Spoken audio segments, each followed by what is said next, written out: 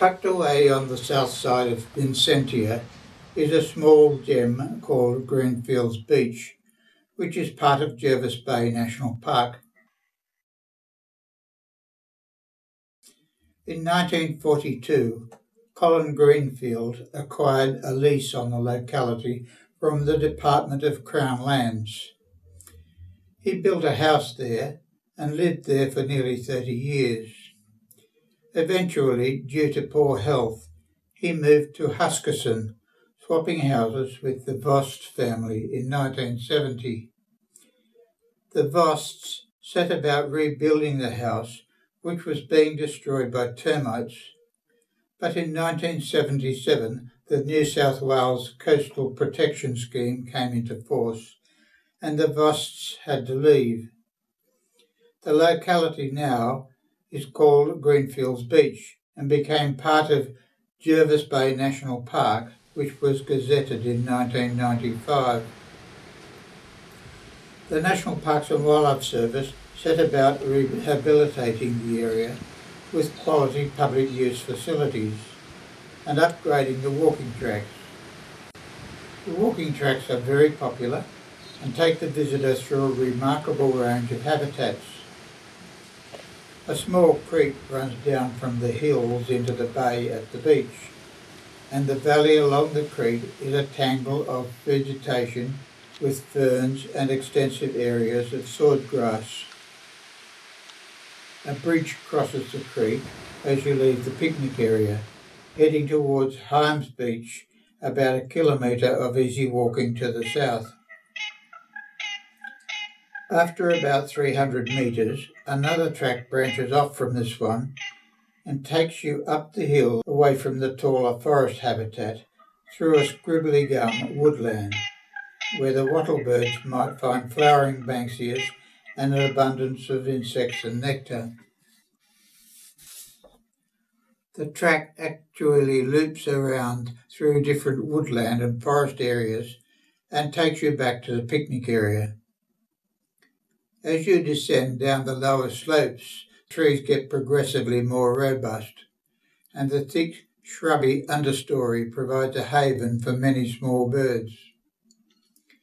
You will no doubt hear the grey butcherbird, and you could be lucky enough to see one. Butcherbirds have a very melodious call, which carries a long way in the forest, as does the call of the olive-backed oriole.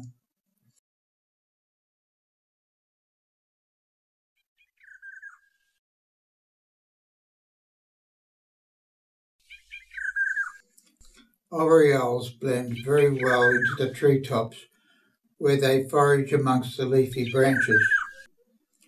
Consequently, you are more likely to hear them, but not see them.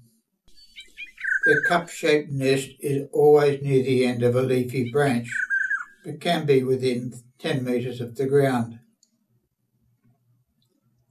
When the male is off finding food, he frequently calls to reassure the female sitting on the nest, and she answers with a quiet call of her own.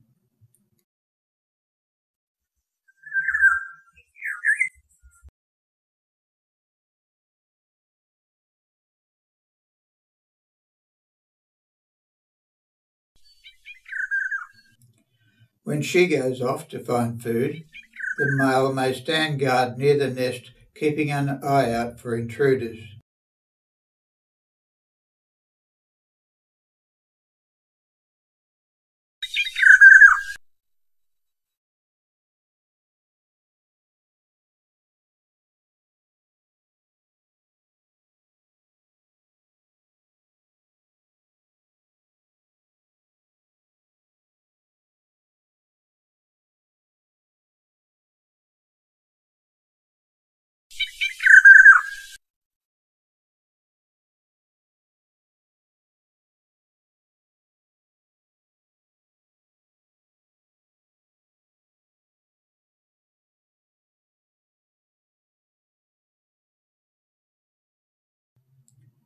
Another common bird in the area is the Leeuwin honeyeater.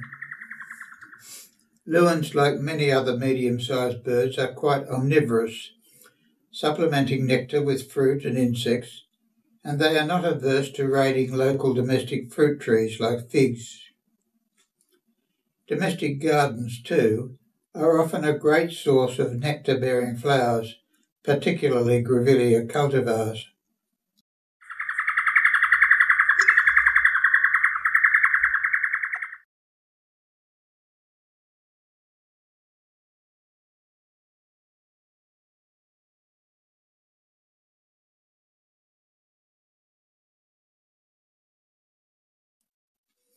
Down on the forest floor, there are more relatively open areas with bracken fern and leaf litter.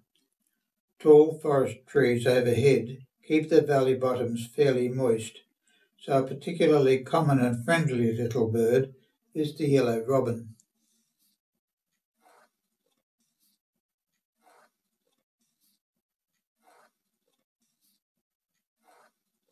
If you sit quite still, they will often drop down to within a couple of feet of you to catch an insect before quickly fluttering back to perch on the side of a tree.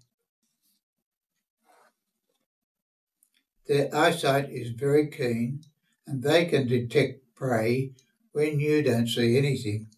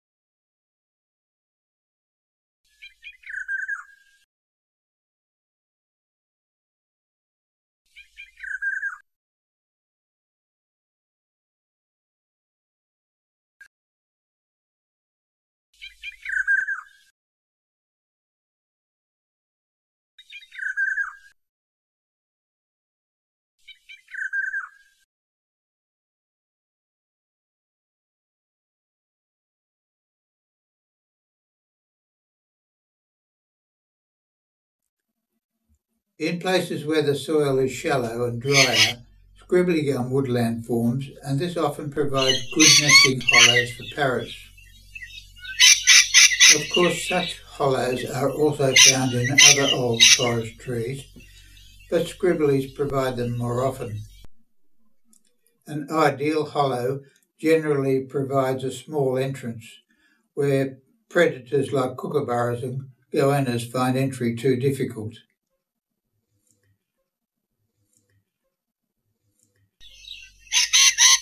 Rainbow lorikeets are primarily nectar eaters, their tongue being fringed like a brush,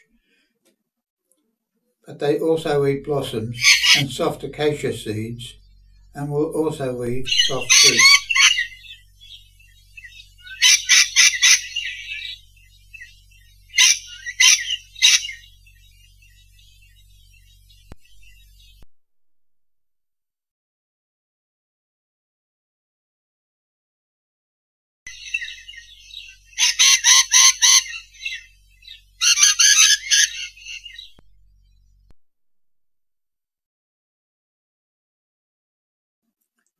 Drier habitats also carry more heath plants like shrubby grevilleas and epacris, which is where you are most likely to see the small honeyeaters like the eastern spinebill and New Holland honeyeaters.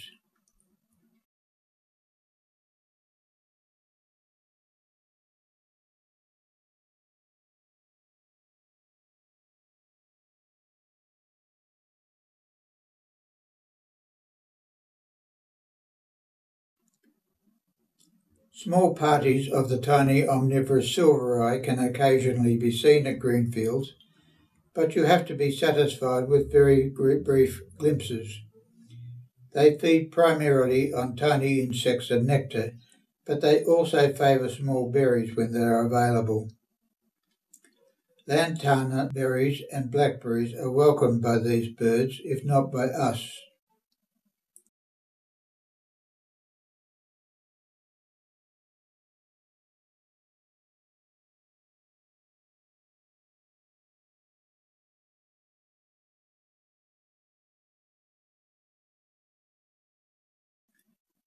Another tiny forager of the area is the brown thornbill.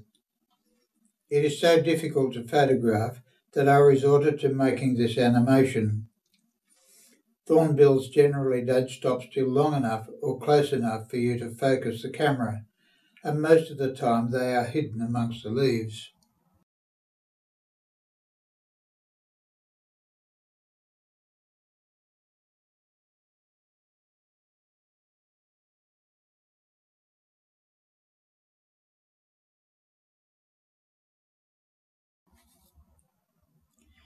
If you are lucky enough to find the yellow robin at home, try to remain perfectly still, and she will freeze on the nest as if to say, "You can't see me, I'm not even here."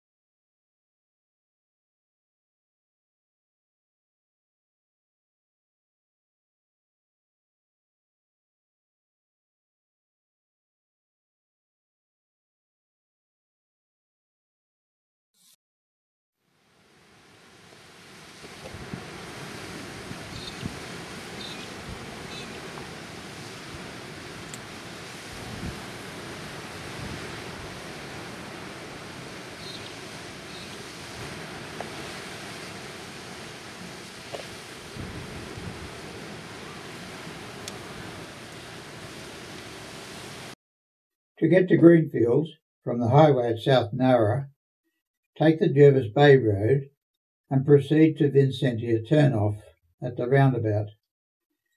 Proceed to Vincentia Shopping Centre and at the roundabout proceed straight through on Elizabeth Drive. Follow the drive until you see Sutton Street, Frederick Street intersection and proceed straight through.